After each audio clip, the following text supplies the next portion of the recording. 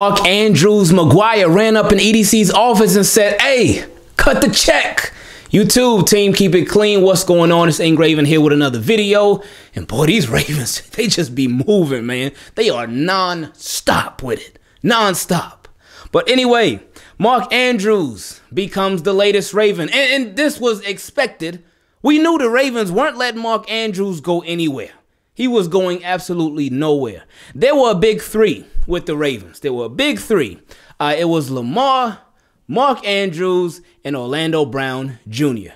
Now, we knew Lamar, he ain't going nowhere. Because if he did, ooh, trust me, y'all don't want those problems, Ravens. Anyway, we knew Lamar wasn't going nowhere.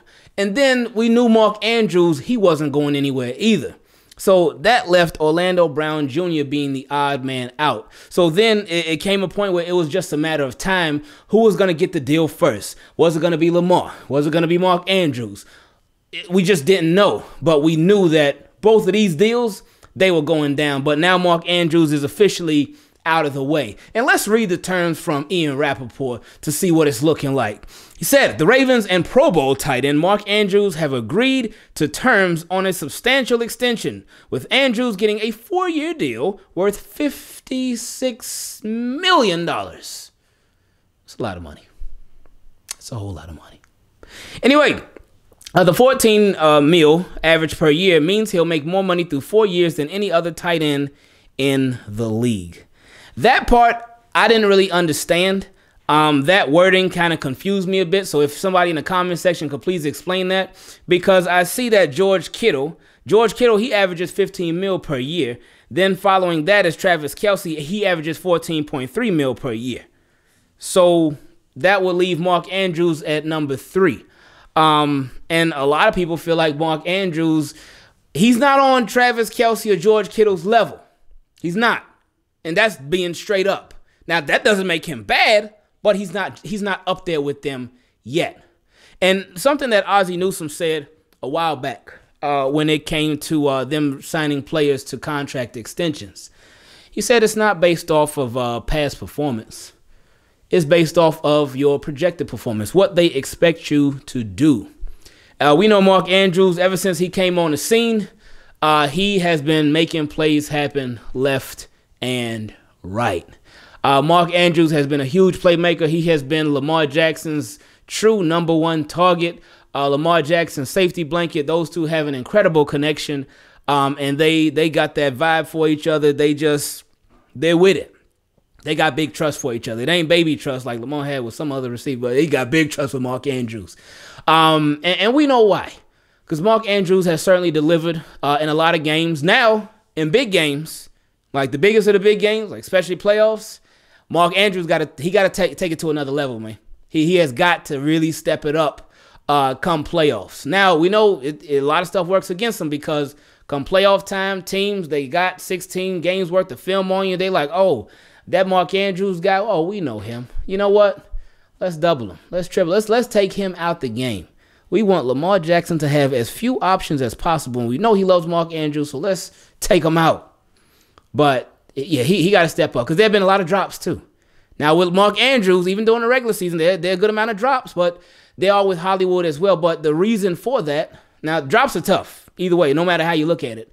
But when you have a lot of volume, when you have a lot of passes coming your way, then that increases your chance of dropping the ball. Now, with Mark Andrews, with Hollywood, too, a lot of those drops, they're usually just concentration drops. Where you just feel like sometimes they may be trying to turn upfield before they really have full possession of the ball. Sometimes it's just like it's a mental thing. Because you know they both got hands. You know they can both play. You know they can both make stuff happen. But it just seems like it's a mental thing sometimes. So now with Mark Andrews, hopefully since Ravens done showed him the money now, that will help ease his mentals a lot. Mark Andrews, you know Hayden Hurst got to be sick to his stomach right now. Hayden Hurst got to be sick right now because this is Hayden Hurst's money.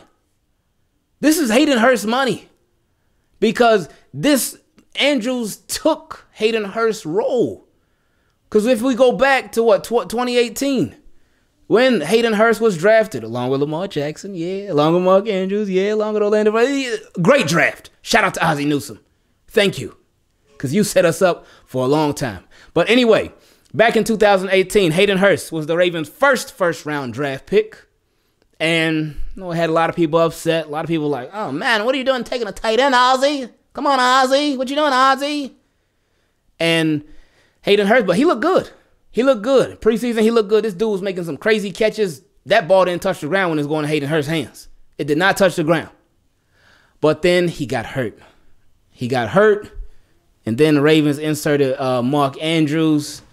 Then Flacco, he got hurt. Then the Ravens inserted Lamar Jackson.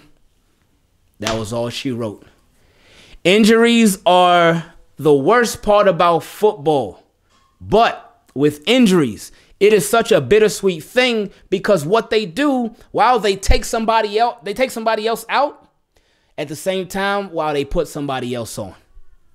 Guys get opportunities due to injuries every single year, every single sport, especially football, it being as physical as it is. Injuries, unfortunately, provide opportunities. It happens. It sucks, but it happens. And for some franchises, it works out great. Other franchises, not so much. And it all depends on the position. It depends on the timing. It just depends on so much. But Hayden Hurst, he got to be looking sick right now. Because this guy was a first-round draft pick. First-round pick. Mark Andrews was supposed to be behind him. But he got the injury. Mark Andrews stepped in, stepped up, and showed out. Never looked back since. And Hayden Hurst was like, you know what? No. It's not what I signed up for. I want out. Get me out of here. So they traded him to the Falcons. Then they get J.K. Dobbins. And that worked out. But, yeah, we know the story with that right now. But anyway, this is good for Mark Andrews. This is good for the Ravens because this is out of the way. This is out of the way.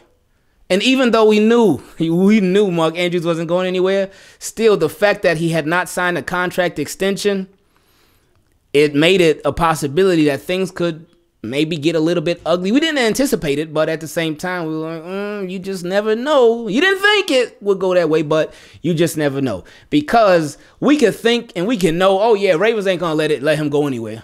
We can have that in the back of our minds, but at the same time, until a contract is actually signed, then anything's possible. Anything is possible. But now this eliminates all of that. So Mark Andrews is among the highest paid tight ends in the league. Mark Andrews got his bread, he got his money, and now he can celebrate. But we really want to see Mark Andrews step it up a notch. We really do. We know he can. And with Mark Andrews, like we were talking about with the drops, with Mark Andrews, it's crazy because he will make some of the toughest catches. This guy will make some of the toughest catches in all these contested catches, in traffic and all that. It'll be like, whoa, Mark, how'd you do that? Wow. You have Gorilla Glue on your hands? And then there'll be these easy catches, and he'll drop them. And it'll be like, what? But how? What? So we're waiting for him to just, again, take it up another notch. And again, especially in those big games. We know everything that Mark Andrews is capable of. And even with him, sometimes he doesn't show up. But it happens. It happens. That's why it's important that the Ravens added other weapons this year. So that can make it harder for teams to take Mark Andrews out of a game. Make it harder for teams to take a Hollywood Brown out of a game. Make it that much harder for teams to stop this Ravens offense. That's why you needed to go all in with weapons this year with Lamar Jackson.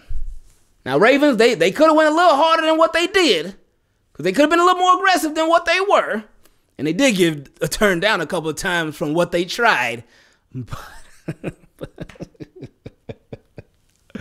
But they did really go all in at one of the more underrated parts of improving this passing offense.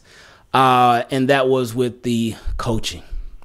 With the names that I always mess up, with Keith Williams and T. Martin. Sometimes I say T. Williams and Keith Martin, but y'all know who I'm talking about. I know y'all like always pointing out when I be messing up stuff. Like when I messed up in the preview for the Raiders and Ravens game, the Monday Night Football.